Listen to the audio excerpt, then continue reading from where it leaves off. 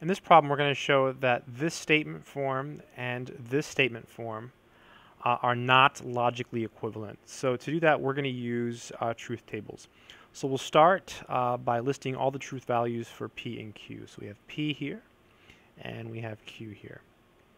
And then in order to come up with both of these statement forms, we'll need to look at the following. Well, we'll definitely need not P and not Q. So I'll go ahead and write those down. Not P and not Q. And then in order to get to not P and Q, we do need P and Q. So I'll go ahead and write that one down as well. And now we can actually write down the end result. So I can go ahead and write down this one. So not P and Q. And then I'll go ahead and write down this one. So not P and not Q. So you have to work your way up to these last two. So now what we do is we fill in the truth table and we just compare these last two columns here. So this one and this one, right? Those are our statement forms. And these have to be identical row by row. If they are, then they're logically equivalent, but they shouldn't be because we're going to show they're not logically equivalent. So let's just go ahead and fill in all of the possible truth values for P and Q. So one case is when they're both true. So true and true. Another case would be when P is true and Q is false. Another case would be when P is false and Q is true. And then the last case would be when they're both false. Now let's go ahead and work vertically this time. So I'm just going to work down on each one. So not P. So we're just going to look at P and then just negate each of these. So it'll be it'll be false. I was going to do this, not false, which is true. That's not even a thing. So the opposite of true is false. The opposite of true is false. The opposite of false is true. The opposite of false is true.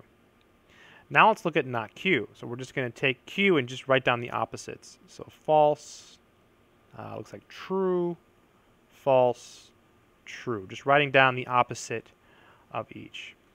Now we're going to look at P and Q. So for P and Q, you just look at the P and the Q. And P and Q is only true when they're both true. So in the first case, it's true.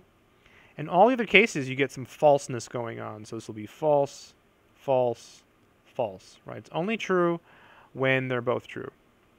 For not P and Q, you just take your P and Q column and then you just switch it. You switch the truth value. So true becomes false. And the rest of them are false, so they all become true. And in the last case, we're looking at the conjunction of not P and not Q. So we just look at these columns here with not P and not Q. And this is only true when they're both true.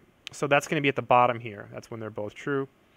And in the other cases, you get at least one false. So they're all going to be false. Good stuff.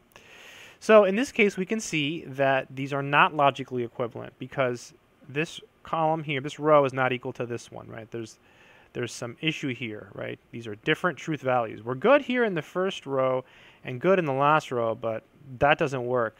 So they're not logically equivalent because of this. So not logically equivalent. They all have to be exactly the same. If they're all like exactly the same, then they would be logically equivalent. I hope this video has been helpful.